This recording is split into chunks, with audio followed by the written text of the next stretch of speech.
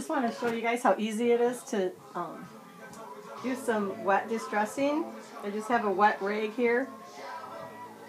Hopefully you can see this because I don't know how to videotape. But it's just a wet dish rag, and I wring out most of the water.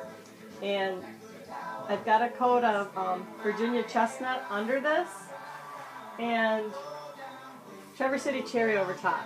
So now I'm just going to take this and wipe back.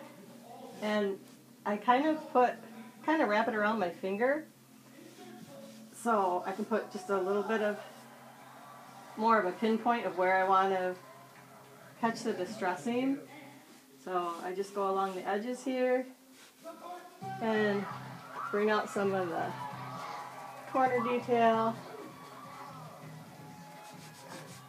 And just kind of go along around the bottoms, the edges, any detail you want to catch. And you can't see what I'm doing because I'm way over on the side, but it's really, really easy. You don't have to use sandpaper, make a big mess. I'm actually working in my living room right now because it's cold and snowy out, and it's a little more convenient to work here than in the garage this time of year in Michigan.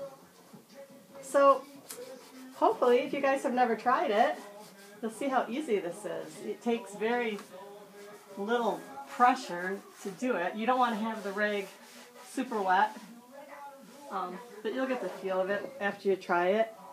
But see how that just kind of gives it that cool aged look to it? So that's it. That's how easy it is to distress with C.C. Caldwell's paint. And the reason we don't have any latex or acrylics in our paint, which makes this really easy to do. You do this before you wax it. So that's it. Hope you enjoyed it. Thanks.